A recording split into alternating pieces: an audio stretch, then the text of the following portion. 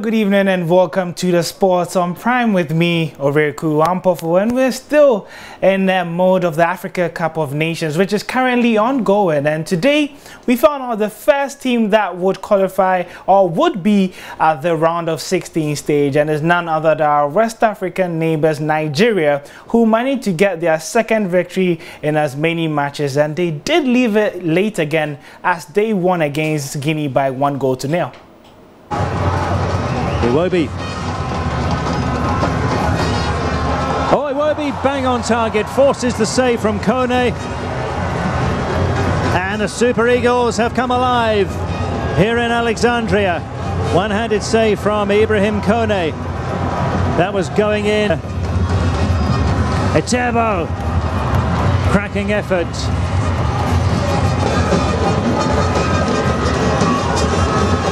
Just gets it over the wall and punched away double-handed by Ibrahim Kone. For Mikel De Restem. Simon with the corner!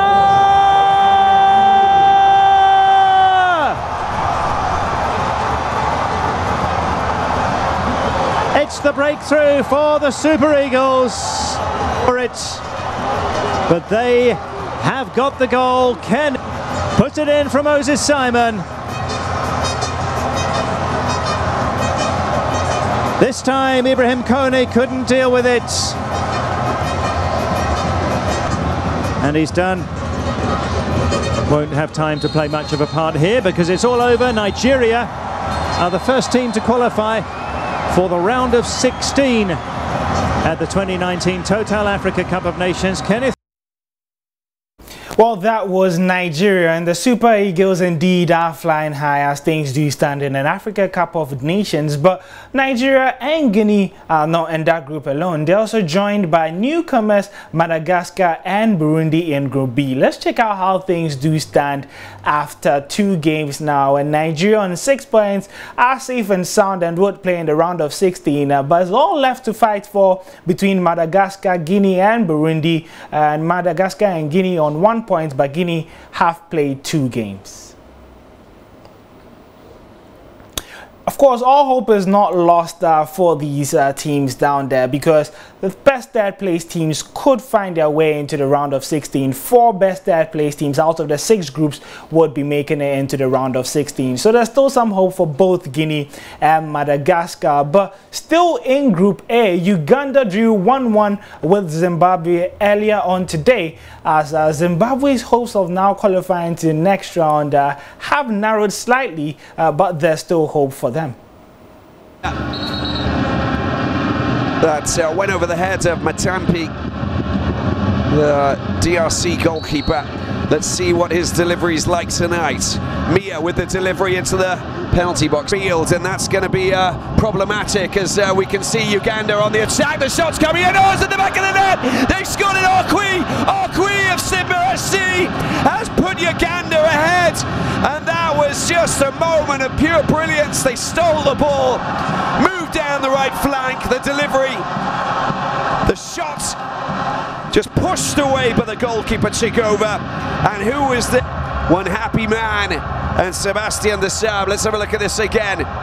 Running into trouble they were, and then it was just picked up. Nice ball, a slick ball that was just spread out to the right hand side. The shot coming in from Lamala, parried into the path of Okwi.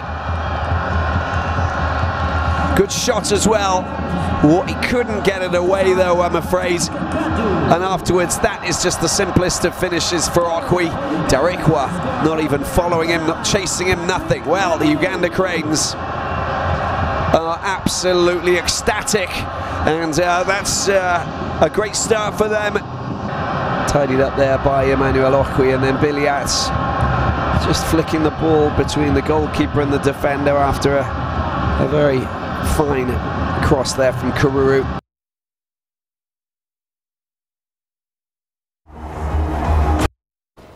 Okay, sorry for that hitch in the audio there, but as I was saying, I was talking about Group A and how interesting things are shaping up. Remember, Group A has the host nation Egypt, who currently are playing with DR Congo, and they lead by 2-0, and we should be wrapping up the first half just about now. And the first goal was scored by Mohamed El Mohammadi from a corner kick, and the second goal was scored by the Liverpool man, the man that everyone has been waiting for to score. Mohamed Salah has finally scored for Egypt, and they look very, very good in Group A and could join Nigeria to be the second team in the round of 16 stage. Of course, this is still on the Africa Cup of Nations, and we have to talk about the Black Stars. Now, they drew 2-2 yesterday against Benin, and a lot of Ghanaians were, agitated and saying that it's Benin. Even with 10 men, Ghana should have still found a way. But that's a point that Coach Kwesi Appiah disagrees with. Let's hear what he had to say in the press conference. Yeah, I think it was a really competitive game. And along the line, some of our players, lack concentration, and in the first half, most of the passes were not accurate as we expected. But it's always difficult when you're playing with only 10 men. The second half, it was difficult for us because you had one man out. So I believe that it's a fair result, but I personally don't like criticizing referees, but along the line, we hope that we get fair officiating, in all the games.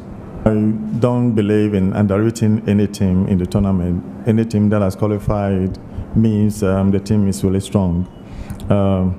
It's always difficult. We had a big respect for Benin, and then unfortunately we had one man out.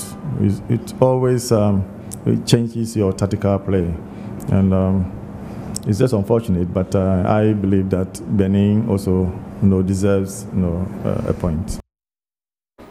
Those were the words of Black Stars coach Kwesi Appiah, and he's saying that Benin also deserves something from that game. But let's now hear from man of the match, Jordan Ayew, who expects a much improved performance from the Black Stars in their next game against Cameroon.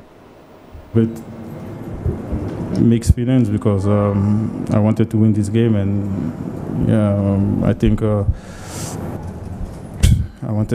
wanted the 3 points, and unfortunately we didn't manage to get it because we were in difficulties and after the red card. But fair play to Benin, fair play to my teammates. I think it was a good game for the spectators, and that's what football is all about. It's about making people